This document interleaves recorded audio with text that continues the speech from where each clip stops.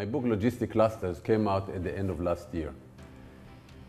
I wrote it because I was involved in the development of the Zaragoza logistic cluster called Plaza, which is the largest logistics park in Europe.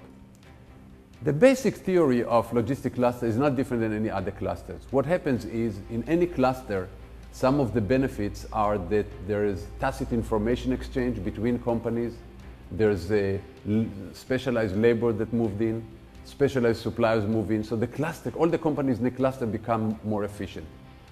Michael Porter at Harvard actually wrote or found some evidence that it's easy to start new companies in such clusters, and the knowledge exchange makes the cluster more competitive in general. All these factors exist in logistic clusters. However, there are some much stronger factors that make it grow. Logistic clusters are also big transportation hubs. And as more companies move into the cluster, transportation companies can use larger conveyances, being it larger airplanes, larger trains, larger trucks, which are less costly. Also, the utilization of these conveyances is higher, so costs go down.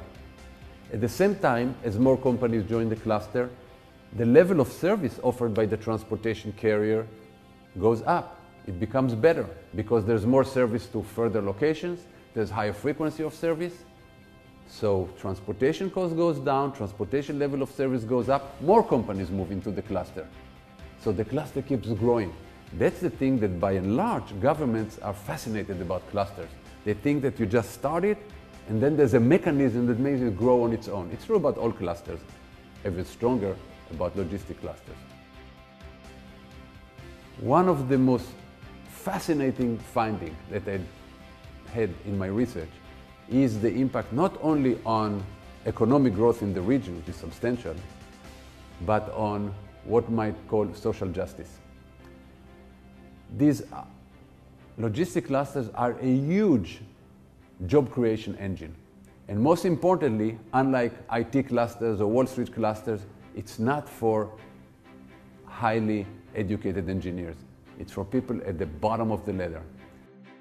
Another element of logistic clusters is that the jobs are not only logistic jobs.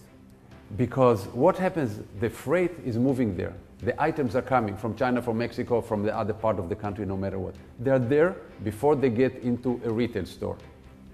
If they are there are a lot of activities that can be done on them. So in all these logistic clusters, you have people handling repair, maintenance, tagging, putting packages around stuff, packaging in certain ways for retail display.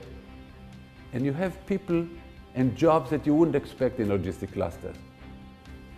UPS has more than a dozen pharmacists working in its cluster because it distributed medical supplies.